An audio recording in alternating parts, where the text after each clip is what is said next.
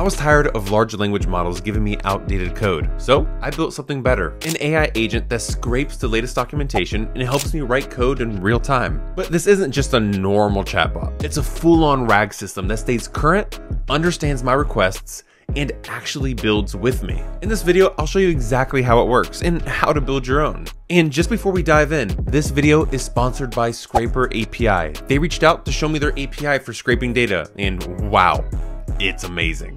So with that, let's go ahead and dive into the video. All right, so I already have some things set up. I have a main.py file that just talks to 3 different endpoints, which is our ask, our fetch, and our scrape. If we look, ask just prints ask endpoint, fetch just prints fetch endpoint, and scrape just prints scrape endpoint. We have a model, which is going to be our model that we're going to ask our new AI agent. And then we have our clients, which builds our own ChromaDB, which is what we're going to be using for our vector database.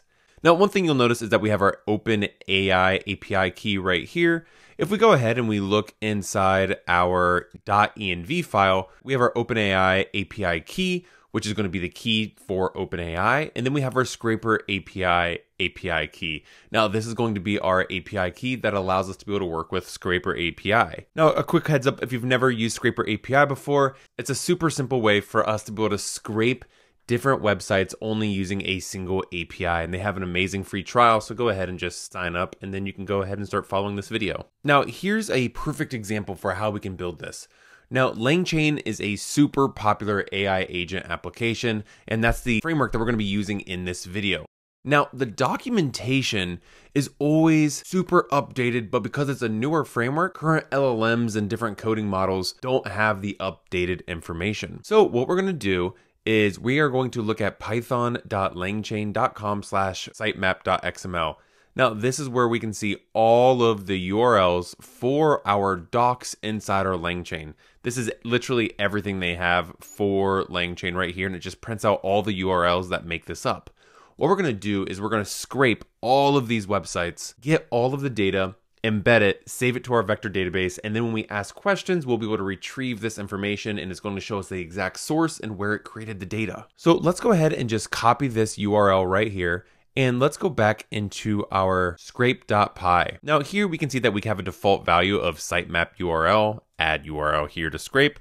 We're just going to add that here. Now, when we actually run our endpoint, we could type in, any sitemap we want, but we're going to just type that in here, just to make it a little easier because it's going to be automatically defaulted to that sitemap when we run the API endpoint.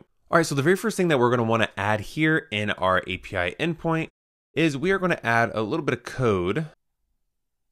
All right, so what we did here was we went ahead and we are printing our sitemap so we can just see what sitemap we're passing in. And then we're running our fetch scraper API, which we haven't yet created, which is going to allow us to scrape any website and be able to populate it. We have our parse the text responses to extract the URLs. We then need to handle the concatenation of the URLs, which is split by the common patterns that separates URLs. So when we get all this data back, we'll kind of have it all as a single string with commas. We have some pattern detection happening right here.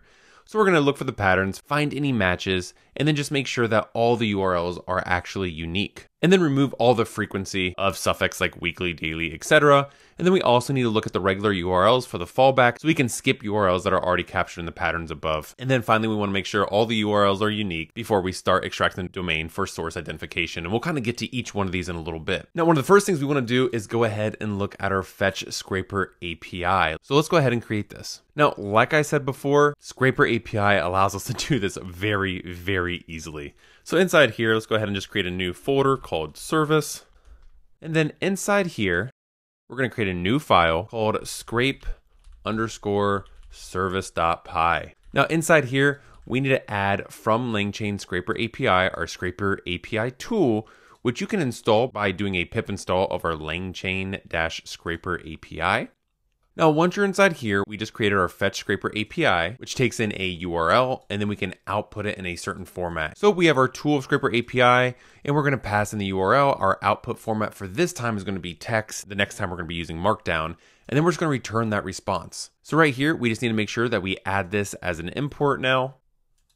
And then all of a sudden, we have our entire content for that site. So what that's going to do is get everything inside of our sitemap. So right here, we're extracting it out, finding all the URLs. We can remove these RE underscores by just adding this import, which stands for regular expressions.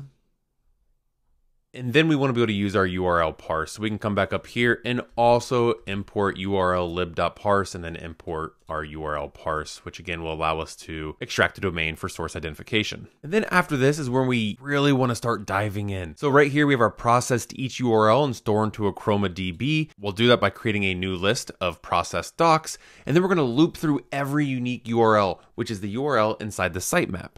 We're then going to process that URL, fetch all that data. Right here, we can see we're using FetchScraperAPI, but this time we're calling Markdown. And then we're going to continue and extract the Markdown and then add it inside our Chroma DB.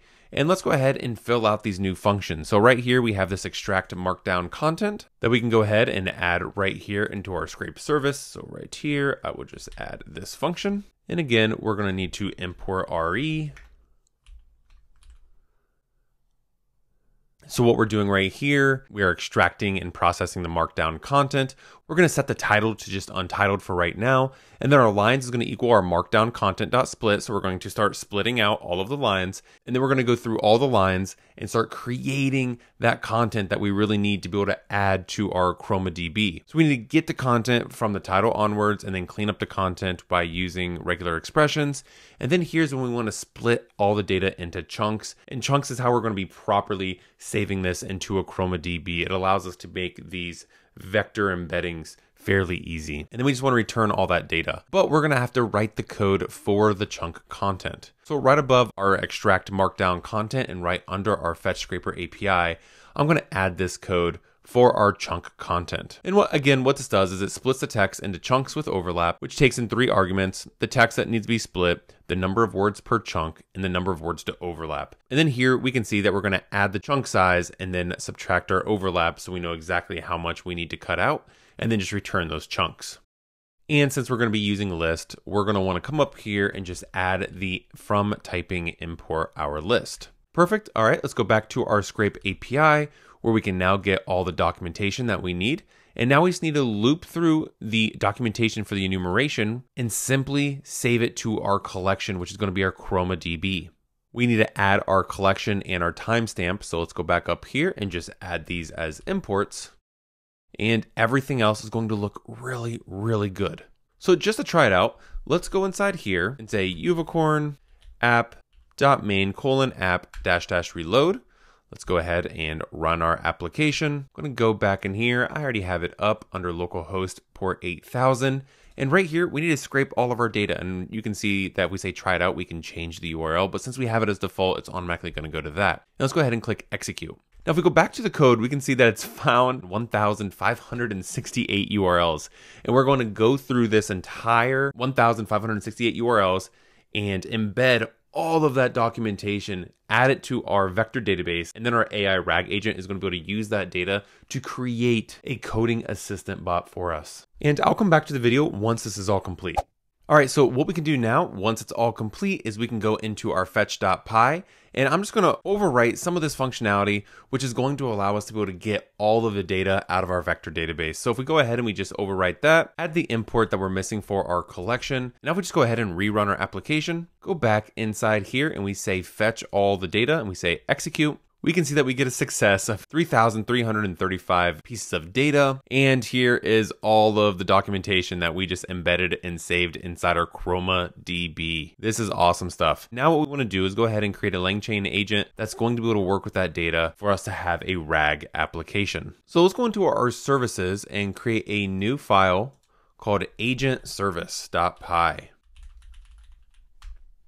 Now, the first thing we are going to do here is add a Chroma DB retriever. Now, this code defines a custom retriever class for our Chroma DB, which is used to fetch the relevant data from our Chroma DB collection based on the query. So here's a quick breakdown of what each part is doing. We have our class Chroma DB retriever, which inherits the base retriever, which comes from our LangChain. We have a Chroma DB collection object, which is used to perform the queries that we need to do. And then K is representing the number of documents to retrieve for each query, and we're defaulting to 10.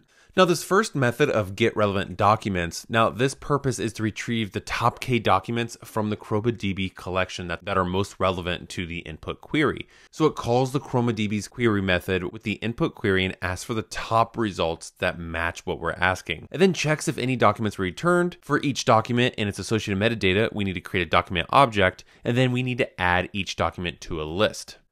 We then need to come down here and create a RAG chain. Now, this function sets up a retrieval augmented generation, which is AG pipeline using LangChain and OpenAI. And here's the breakdown of what it's doing. We first initialize an OpenAI chat model, and we specifically are using GPT-4o with a temperature of 0.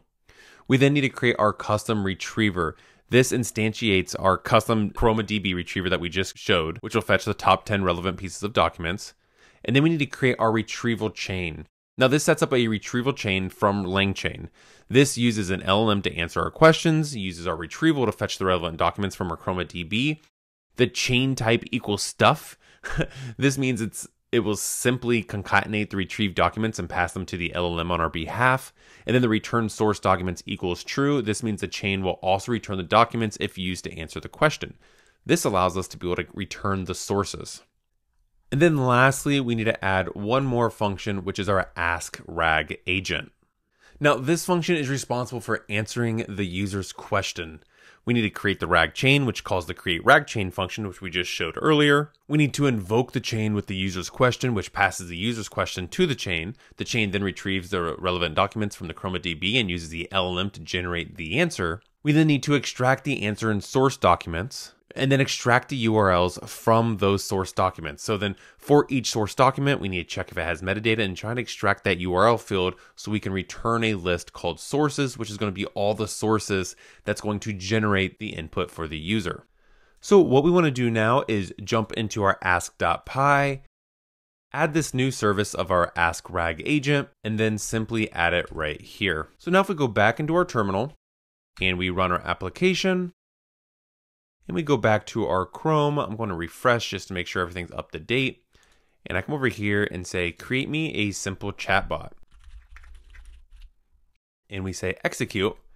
It's going to load. It's going to be fetching all of our documents. It's going to be using the RAG capability, and it's going to be really trying to find the perfect solution to the question being asked, which is very generic of create me a simple chatbot, but we have so much information from LangChain that's going to really make this possible. And if we scroll down, we can see the answer. To create a simple chatbot, you can use chat OpenAI. It's going to talk about some different packages, and then it's going to show all of the sources that got this information. Now, if we want to make this just one step even better, we can add a UI, which is going to be Streamlit. So what we can do is just stop this, say pip install Streamlit, get Streamlit installed into our application, restart our FastAPI application. And now let's go ahead and create a new terminal, which is going to be running the Streamlit.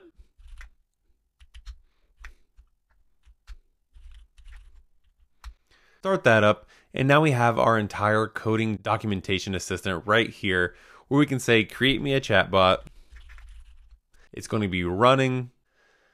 And here we go. It's going to show us all the code on how we can set up our environment, choose our language model, define the chatbot's behavior, and then run the chatbot. And if we click this little box, it's going to show us all of the view sources. And this is all built using Streamlit. So I hope you were able to learn something new about how we can scrape data using ScraperAPI, be able to populate an AI agent using RAG capabilities, and create something super modern and super awesome. So I hope you were able to learn something, and I'll see you in the next video.